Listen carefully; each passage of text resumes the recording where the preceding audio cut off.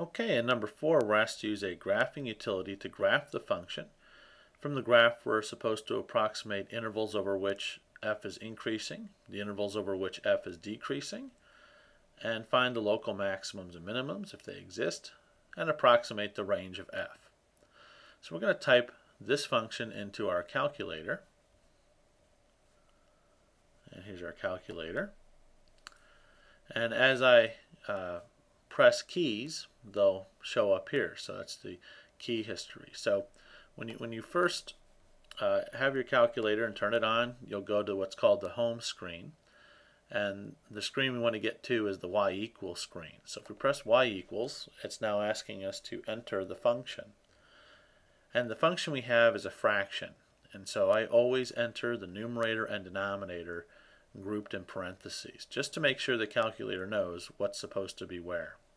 So the numerator was 10x. So I'll start with a left parenthesis, 10x,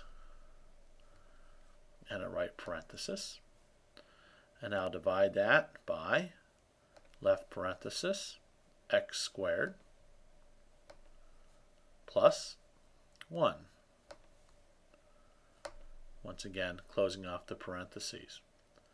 Now to get a picture of this, I'm going to first plot it on the standard window, where x and y both range between -10 and 10. So to quickly get to that, I'm going to hit the zoom key, and I'm going to scroll down and pick number 6.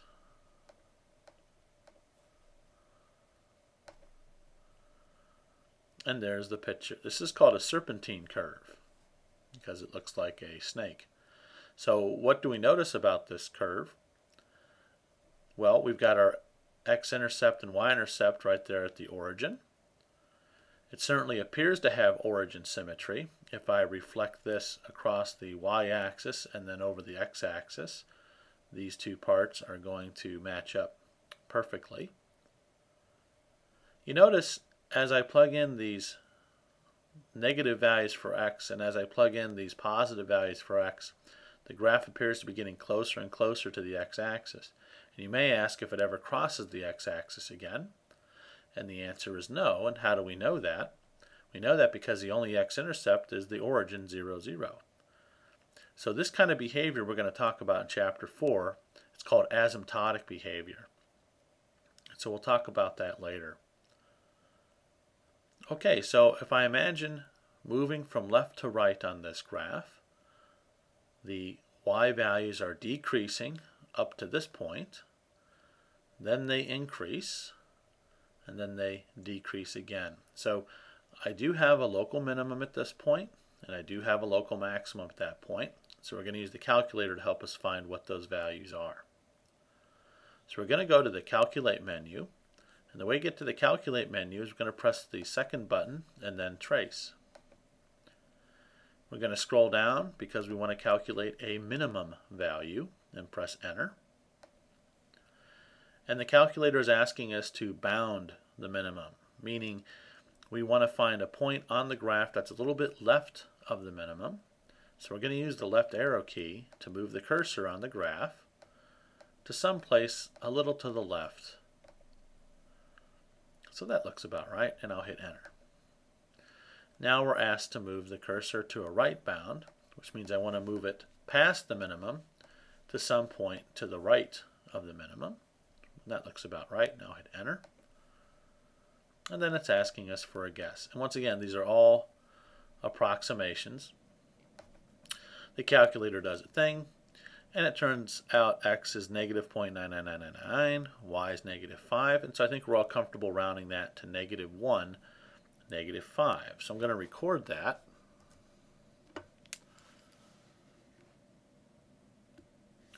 So we've got a local min at -1, -5. Now we know that the function is odd. So if -1, -5 is on the graph, what other point has to be on the graph? Well, you take the opposite of both of these things, and that's going to give you 1, 5. And that's going to be our local max. We can always double check, of course. we can go to second trace rather, to the calculate menu and go down to maximum. It wants a left bound for that, so I'll point to the left of the maximum, hit enter. And then we'll have a point to the right of this maximum and hit enter. And then asking for a guess. Hit enter. And here we get 0.9999899, y equals 5, which if you round it is going to be the 0.1, 5. As far as intervals of increase and decrease, as I move from left to right, where am I increasing?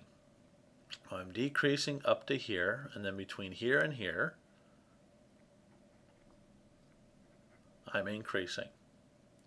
The x-coordinate was -1 here, and the x-coordinate here is 1, so I'm increasing on the interval -1 to 1. Where am I decreasing? Well, I'm decreasing everywhere else. I'm decreasing up to -1,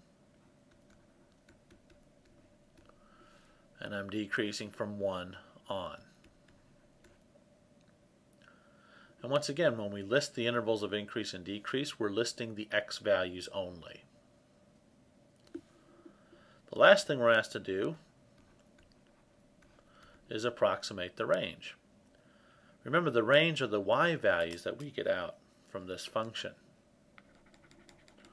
So if I look at the y values, I've got the local minimum has a y value of -5, and the local maximum has a y value of 5. And from the graph it appears that all the y values are going to be between the -5 and 5. So if I imagine pushing this graph to the y-axis, I'm going to get everything from -5 to 0 up to 5. And so that's going to be our range. So that'll do it for checkpoint 1.7.